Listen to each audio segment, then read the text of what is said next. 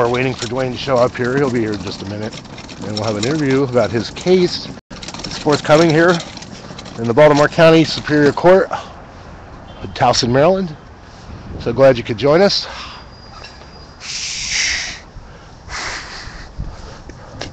Chilly out here this morning. You can see the snow.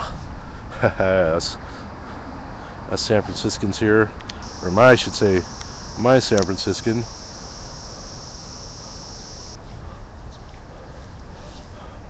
But it is a lovely day.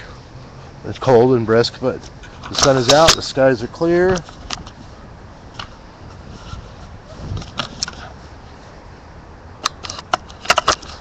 just a second, folks.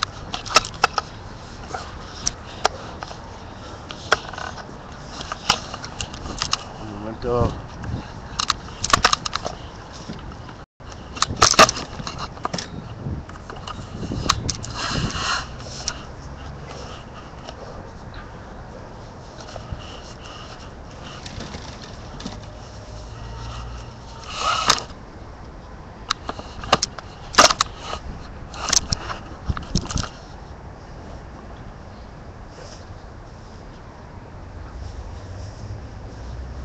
At any rate, we're waiting for Dwayne to show up, and he'll be here in just a second, and we'll get started with the live stream talking about his case. Now he's trying to get his property back.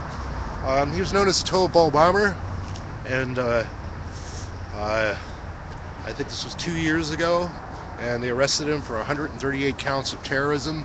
And basically what he was doing was leaving toilet bowls around and around Chicago and then here in Baltimore, and he was known as the toilet bowl bomber.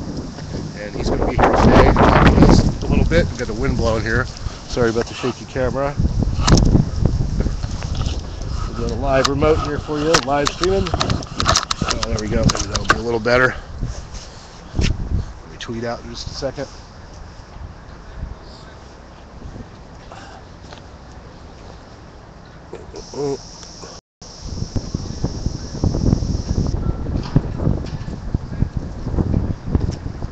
Move down here a little bit more into the sun so I can stay warm. Anyway, I've just been in Baltimore a few weeks. I'm going to use your live streamer. I'm going to be covering the East Coast here, Eastern Seaboard, New York, Philly, Baltimore, and Towson, and Washington, D.C. So we're going to step up our live stream here. I found a place to move into, an apartment. So I'll be doing that this weekend. Yay. After my little horrible experience in Brooklyn, but things are better now, so we won't talk about that. And we're going to concentrate here on Dwayne's case. He's coming up, as you can see, right around the bend here. And we'll talk a little bit about his case. It's rather brisk out here, folks.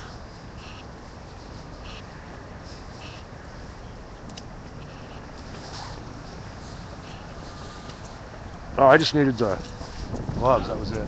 It's alright, I don't mind carrying it. We can go sit in the truck for a little while and get warmed up if you want.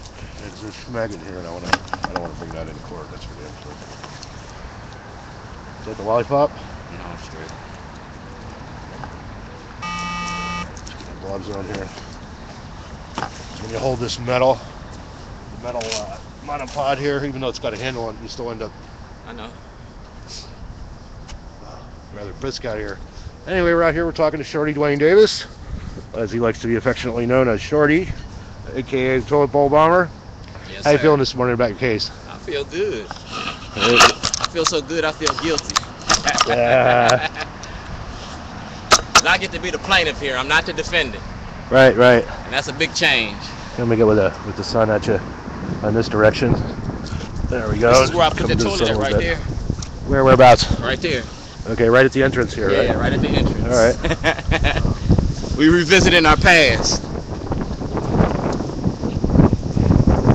Nice courthouse building, but they got more than enough money for that crap. Right? It's Copper Dome. Right? So, yeah, tell us a little about what's going on today here. Today we're going to court. We're going to trial about we're going to trial about James Hammond and Jake Davis and my right to property. Like Dred Scott, I got a right to my property. I owned that store on Falls Road. I had a lease on that store on Falls Road till 2009. I was locked up in the state of Illinois in 2007, and my son and my landlord took my property, made money with my name, identity theft, credit card theft, income tax evasion, and fraud. So I'm taking my son to